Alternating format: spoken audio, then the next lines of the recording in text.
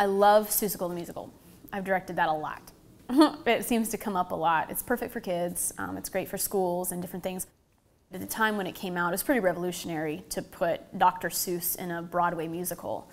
But the power of Dr. Seuss's storytelling translates to the musical. And so you're using rhyme, which is one of the most accessible forms ever. Poetry, poems, kids' books, songs. It's very accessible to rhyme. And it takes skill to tell a story in a rhyme, you know?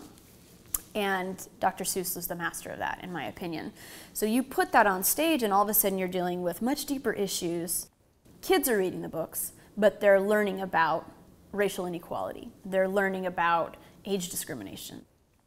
You have Maisie LeBird, who's this Vegas show bird who is very occupied with her appearance, but that covers up insecurity.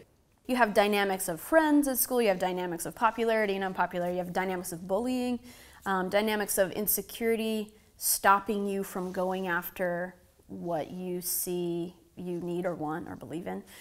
That's a beautiful storyline. You have the storyline of Horton, who's this incredible, big-hearted elephant who finds a world and nobody believes him. So he's standing up for these very, very tiny people that everyone else is pretending don't matter.